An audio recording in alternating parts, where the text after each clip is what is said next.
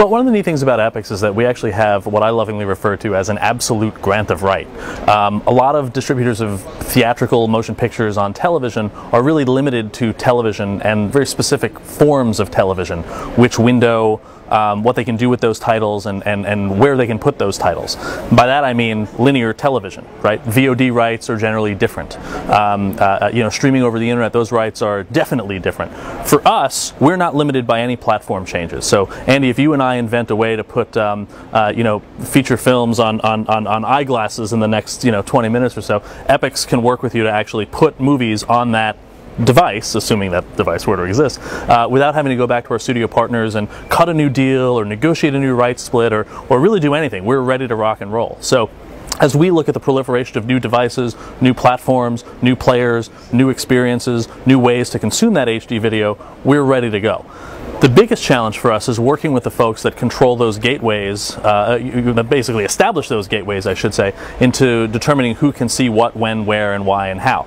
For us, again, it's very simple. If we're in business with you guys, we can do whatever we want to do, but we have to make sure the economic model is right. We obviously work with cable operators very, very closely, Cox, Charter, Mediacom, Verizon, Fios, Dish. You know, those guys control the access for us, and we enable the service on their behalf.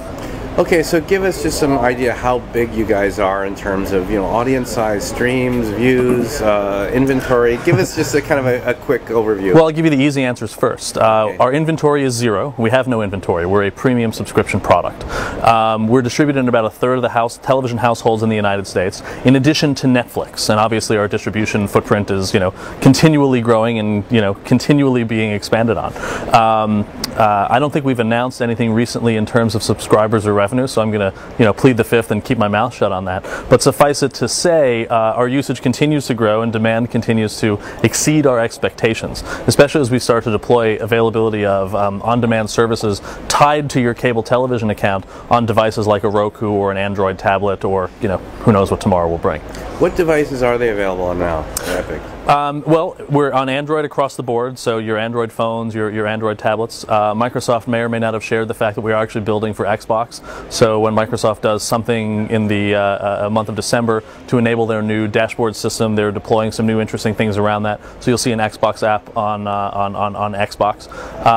And obviously we're sort of holding the bacon a little bit on the iOS front. We have some authentication issues to work out with our partners, but we've got an app in the store and we're ready to rock and roll. We'll probably see that in the next couple of weeks. Fantastic. Great to see you, man. Yeah, likewise. Thanks, Andy. Good to see you.